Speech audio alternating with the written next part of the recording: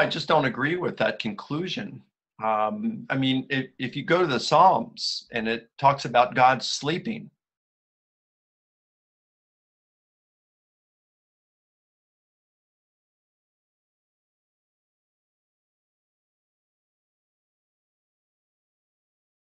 al-Bukhari, 1144. Narrated Abdullah.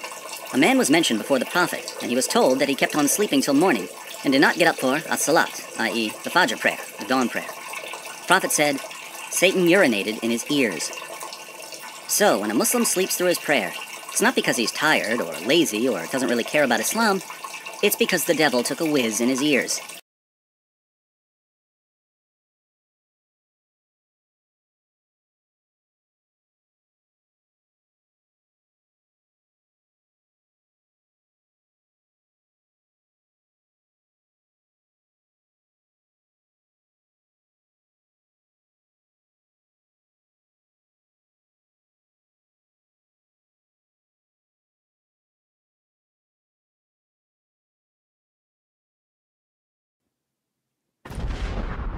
As we saw in Fun Fact 3, Satan pees in your ears.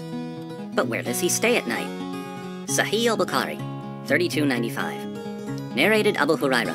The Prophet said, If any one of you rouses from sleep and performs the ablution, he should wash his nose by putting water in it and then blowing it out thrice, because Satan has stayed in the upper part of his nose all the night.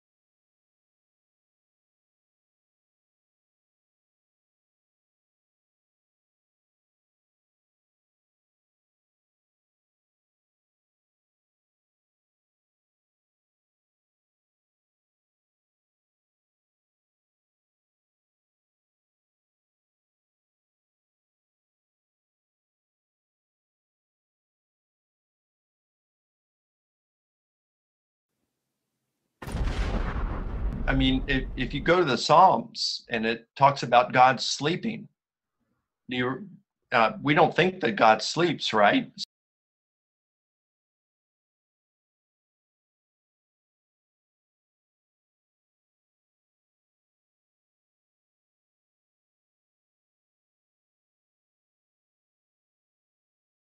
You'd say, well, they're using poetic language there, right? God sleeping means he's just not seeming to pay attention to what's going on in your life right now. So, but you don't mean that in literal sense. That doesn't mean that you don't think the scriptures have errors in it. Or if you go to Proverbs chapter 8, when it talks about the woman wisdom standing on top of the roof and shouting down to all who are simple, come and learn from me and become wise. Well, if we don't imagine that there was an actual woman named Wisdom standing on top of a house yelling and inviting people to listen to her,